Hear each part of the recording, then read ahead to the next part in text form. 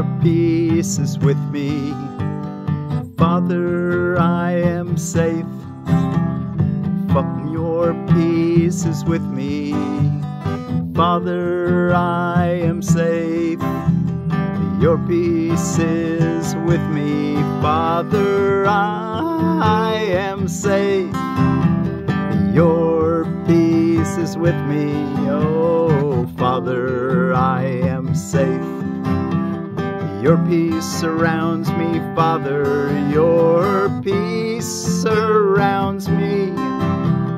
Where I go, your peace goes there with me.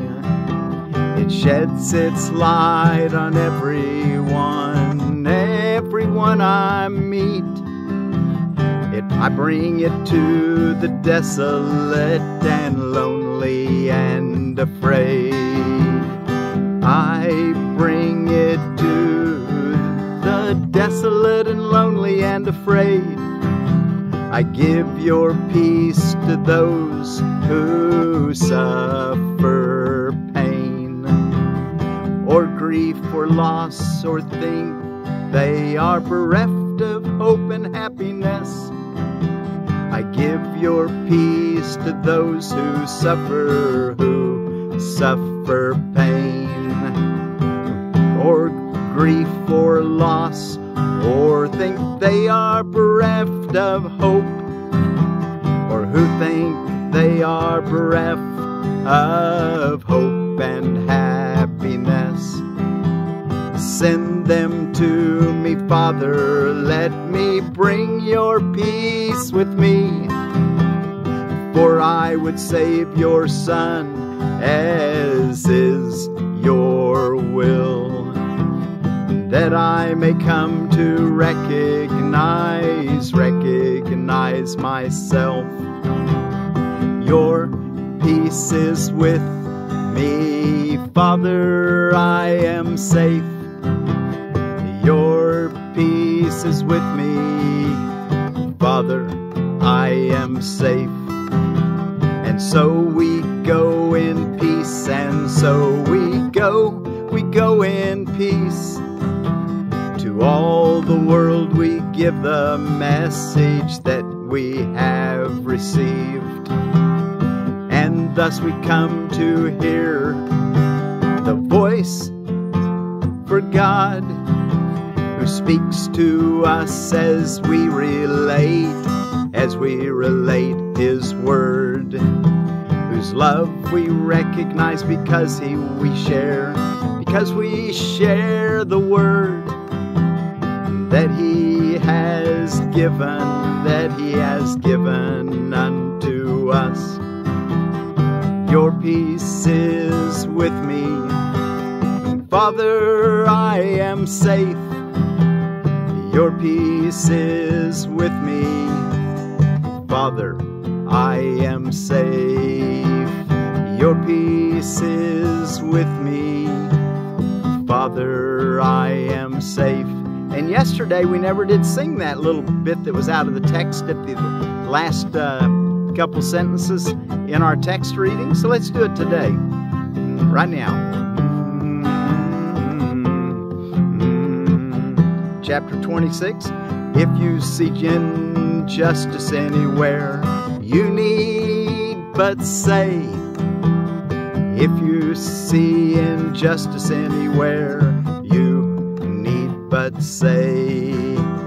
By this do I deny the presence of the Father and the Son, and I would rather know of them than see injustice, which their presence shines away. By this do I deny the presence of the Father and the Son, and I would rather know of them that see injustice, which their presence shines away. And our lesson again today, be Be sure to do your 2 longer periods, morning and evening, thinking about it, and your hourly remembrance and thanksgiving. Say, your peace is with me. Father, I am safe. Your peace is with me. Father, I am safe.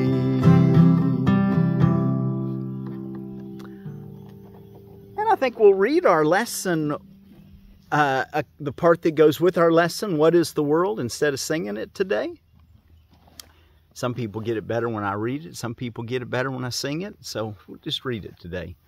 Your peace is with me, Father. I am safe. Thank you all so much for joining me here today in my walnut grove on my place. One of my walnut groves, got a couple of them. I'm Miracle Willie, forgiveness teacher from the Ozarks, and it's lesson 245. Your peace is with me, Father. I am safe. Sunday, September 1st of 2024. What is the world? The world is false perception. It is born of error, and it has not left its source. It will remain no longer than the thought that gave it birth is cherished. When the thought of separation has been changed to one of true forgiveness, will the world be seen in quite another light, and one which leads to truth, where all the world must disappear and all its errors vanish. Now its source has gone, and its effects are gone as well. The world was made as an attack on God. It symbolizes fear. And what is fear except love's absence? Thus the world was meant to be a place where God could enter not, and where His Son could be apart from Him. Here was perception born, for knowledge could not cause such insane thoughts. To be apart from God, that's an insane thought. But eyes deceive and ears hear falsely. Now mistakes become quite possible, for certainty has gone. The mechanisms of illusion have been born instead, and now they go to find what has been given them to seek. Their aim is to fulfill the purpose which the world was made to witness and make real. They see in its illusions but a solid base, where truth exists, upheld apart from lies. Yet everything that they report is but illusion, which is kept apart from truth. As sight was made to lead away from truth, it can be redirected. Sounds become the call for God, and all perception can be given a new purpose by the one whom God appointed Savior to the world. Follow His light, and see the world as He beholds it. Hear His voice alone in all that speaks to you, and let Him give you peace and certainty, which you have thrown away, but heaven has preserved for you in Him. Let us not rest content until the world has joined our changed perception. Now, if you don't want to be content about something, here's something to be incontent. Not normally we would always want to be content, but He's using it in kind of a unique way. Let us not rest content until the world has joined our changed perception. Let us not be satisfied until forgiveness has been made complete. And let us not attempt to change our function. We must save the world, for we who made it must behold it through the eyes of Christ, that what was made to die can be restored to everlasting life. Okay, well, let's go look at our text reading.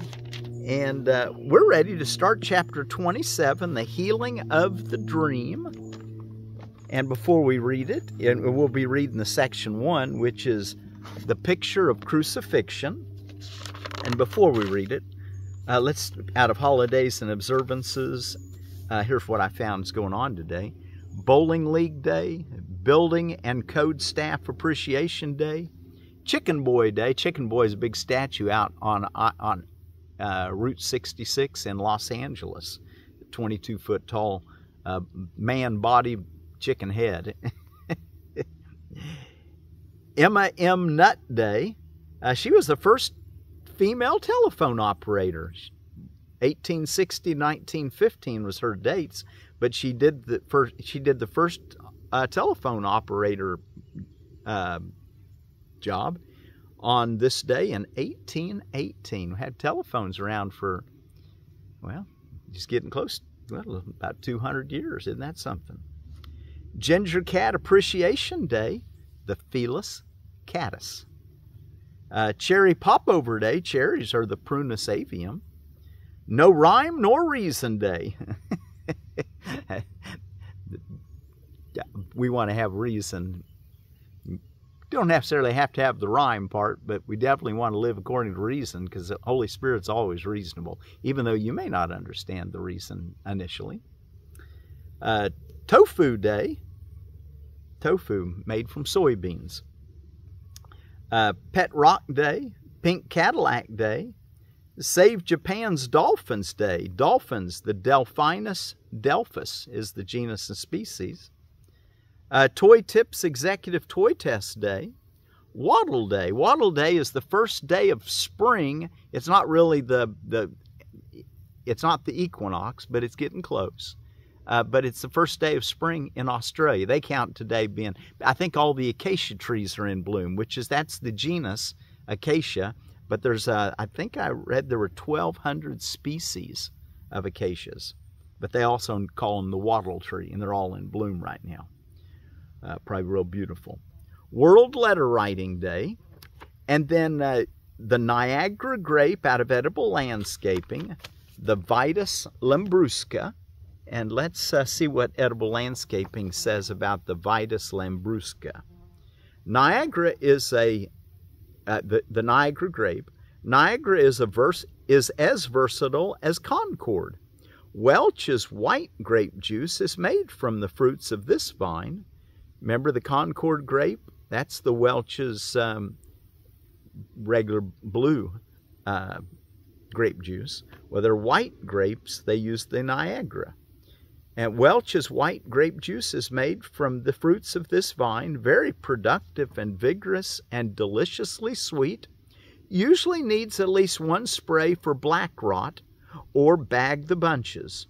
Space 8 foot in row on a 6 foot high trellis, zones 3 through 7. So there's your Vitis lambrusca, the Niagara grape. Okay, let's go take a look and keep along with you today. Our idea that we're to tell ourselves every hour, and be sure during that hour of pause of saying, your peace is with me, Father, I am safe, to find something to give God give thanks for, and to ask for guidance. And I try to tell you every day, because I'm trying to remember. It's one of the more challenging parts of A Course in Miracles, is those hourly remembrances for me. Okay, Chapter 27, the healing of the dream, the picture of crucifixion. The wish to be unfairly treated is a compromise attempt that would combine attack and innocence. Who can combine the wholly incompatible and make a unity of what can never join? Walk you the gentle way, and you will fear no evil and no shadows in the night. But place no terror symbols on your path, or you will weave a crown of thorns from which your brother and yourself will not escape. You cannot crucify yourself alone, and if you are unfairly treated, he must suffer the unfairness that you see. You cannot sacrifice yourself alone, for sacrifice is total. If it could occur at all, it would entail the whole of God's creation, and the Father with the sacrifice of his beloved Son. 2. In your release from sacrifice is his made manifest and shown to be his own. But every pain you suffer do you see as proof that he is guilty of attack. Thus would you make yourself to be the sign that he has lost his innocence, and need but look on you to realize that he has been condemned. And what to you has been unfair will come to him in righteousness. The unjust vengeance that you suffer now belongs to him, and when it rests on him, are you set free. Wish not to make yourself a living symbol of his guilt, for you will not escape the death you made for him. But in his innocence, you find your own. Find your own innocence when you see your brother is innocent. Don't sacrifice your happiness or your brother's. See the innocence in him. Paragraph 3. Whenever you consent to suffer pain, to be deprived, unfairly treated, or in need of anything, you but accuse your brother of attack upon God's Son. You hold a picture of your crucifixion before his eyes, that he may see his sins are writ in heaven in your blood and death, and go before him, closing off the gate and damning him to hell. Yet this is writ in hell and not in heaven, where you are beyond attack, and prove his innocence. The picture of yourself you offer him, you show yourself, and give it all your faith. The Holy Spirit offers you to give to him a picture of yourself in which there is no pain and no reproach at all. And what was martyred to his guilt becomes the perfect witness to his innocence. 3. The power of witness is beyond belief because it brings conviction in its wake. The witness is believed because he points beyond himself to what he represents. A sick and suffering you but represents your brother's guilt, the witness that you send, lest he forget the injuries he gave, from which you swear he never will escape. The sick and sorry picture you accept, if only it can serve to punish him. The sick and merciless to everyone. The sick are merciless to everyone, and in contagion do they seek to kill. Death seems an easy price, if they can say, "Behold me, brother, at your hand I die." For sickness is the witness to his guilt, and death would prove his errors must be sins. Sickness is but an, in quotes, little death, a form of vengeance not yet total. Yet it speaks with certainty for what it represents. The bleak and bitter picture you have sent your brother, you have looked upon in grief. And everything that it has shown to him have you believed, because it witnessed to the guilt in him which you perceived and loved. Oh my. Paragraph 5. Now in the hands made gentle by his touch, the Holy Spirit lays a picture of a different you. It is a picture of a body still, for what you really are cannot be seen nor pictured. Yet this one has not been used for purpose of attack, and therefore never suffered pain at all. It witnessed to the eternal truth that you cannot be hurt, and points beyond itself to both your innocence and his. Show this unto your brother, who will see that every scar is healed, and every tear is wiped away in laughter and in love. And he will look on his forgiveness there, and with healed eyes will look beyond it to the innocence that he beholds in you. Here is the proof that he has never sinned, that nothing which his madness bid him do was ever done, or ever had effects of any kind, that no reproach he laid upon his heart was ever justified, and no attack can ever touch him with the poisoned and relentless sting of fear. So you show him that his sins make no difference because they don't affect you. You see his innocence. 6. Attest his innocence and not his guilt. Your healing is his comfort and his health because it proves illusions are not true. It is not will for life but wish for death that is the motivation for this world. Its only purpose is to prove guilt real. No worldly thought or act or feeling has a motivation other than this one. These are the witnesses that are called forth to be believed and lend conviction to the system they speak for and represent. And each has many voices speaking to your brother and yourself in different tongues. And yet to both the message is the same.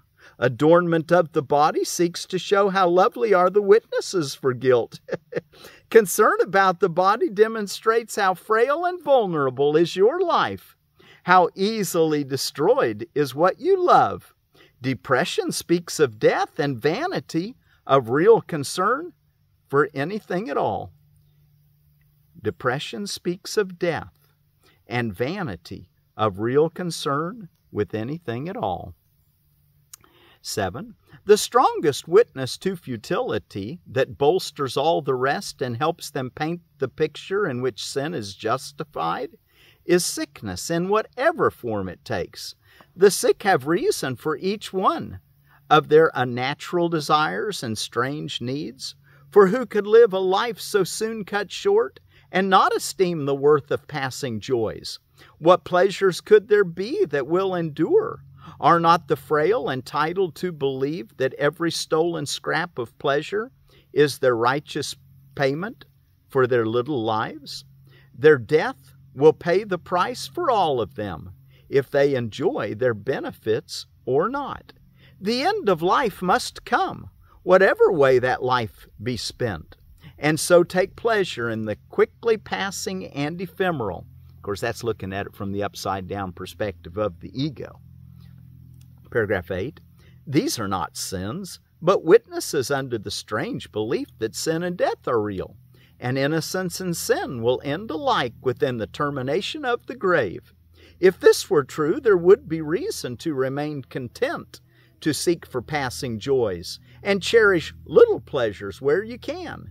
Yet in this picture is the body not perceived as neutral, and without a goal inerrant in itself, for it becomes the symbol of reproach, the sign of guilt whose consequences still are there to see, so that the cause can never be denied.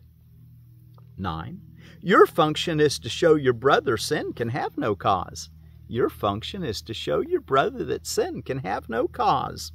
How futile must it be to see yourself a picture of the proof that what your function is can never be. The Holy Spirit's picture changes not the body into something it is not.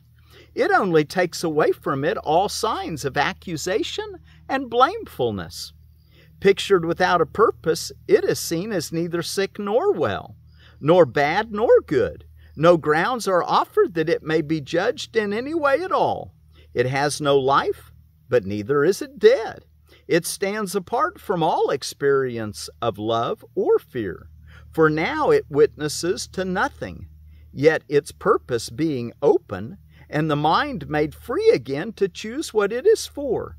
Now is it not condemned, but waiting for a purpose to be given, that it may fulfill the function that it will receive. He wants us to have that open slate where we recognize that the body's neutral, the body is nothing. It's actually the service of God. That's its reality, if it had any reality at all. But he's saying, look at it as a not good or bad, and then out of that clean slate, you'll be able to shown what the Holy Spirit can use it for. He'll go on and explain that in paragraph 10. Into this empty space from which the goal of sin has been removed is heaven free to be remembered. Here its peace can come and perfect healing take the place of death. The body can become a sign of life, a promise of redemption, and a breath of immortality to those grown sick of breathing in the fetid scent of death. Let it have healing as its purpose. Let your body have healing as its purpose. Then will it send forth the message it received, and by its health and loveliness proclaim the truth and value that it represents.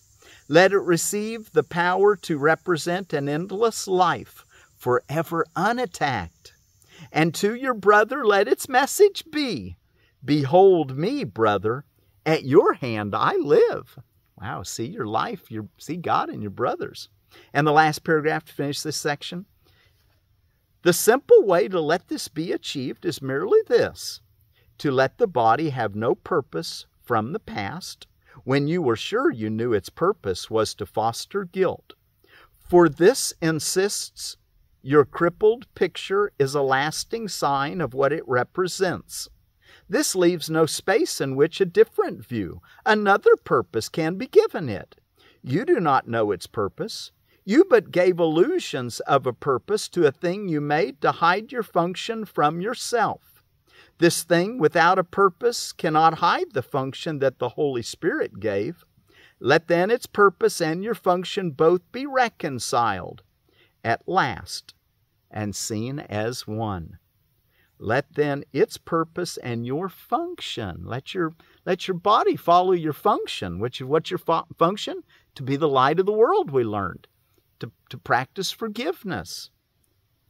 Let then its purpose and your function both be reconciled at last and seen as one. Okay, well let's see. Let's go ahead and we have enough time. Let's read through our lesson once again. And then we'll close with our song. Your peace is with me, Father, I am safe. Your peace surrounds me, Father. Where I go, your peace goes there with me. It sheds its light on everyone I meet. I bring it to the desolate and lonely and afraid. I give your peace to those who suffer pain or grief for loss or think they are bereft of hope and happiness. Send them to me, Father. Let me bring your peace with me, for I would save your Son as is your will, that I may come to recognize myself. Your peace is with me, Father, I am safe. And so we go in peace. To all the world we give the message that we have received, and thus we come to hear the voice for God, who speaks to us as we relate His word, whose love we recognize because we share the word that He has given unto us. And what's that word He's given unto us? Peace. And let's talk about our word for peace. It's out of the Mawu language of Guinea and the Ivory Coast, and the word is Hala. So Hala be with you. Let's take that Hala to everybody. Your peace is given me, Father, I am safe. Your peace is with me, Father, I am safe. Your peace is with me, Father, I am safe. Your peace surrounds me, Father, oh, your peace surrounds me, Father. Where I go, your Hala goes there, peace goes there with me. It sheds its light on everyone I meet. I bring it to the desolate and lonely and afraid. I give your peace to those who suffer pain, or grief or loss, or think they are bereft of hope and happiness. Send them to me, Father, let me bring your peace with me. Send them to me, Father, let me bring your Hala with me. Send them to me, Father, let me bring your peace with me. For I would save your Son, as is your will, that I may come to recognize myself. And so we go, and so we go, so we go in peace. To all the world we give the message that we have received. And thus we come to hear the voice for God, who speaks to us as we relate His word, whose love we recognize because we share the word. We share the word that He has given us. Your peace is with me, Father, I am safe. Your peace is with me, Father, I am safe. As they say in New Guinea, or Guinea, or an Ivory Coast, we'll say it. Your Hala is with me, Father, I am safe. Of course, they might say, Mother, I'm safe. Your Hala is with me, Mother, I am safe. Your peace is with me, Father, I am safe. Your peace is with me, Father, I am safe. Your peace is with me, Father, I am safe. Hala.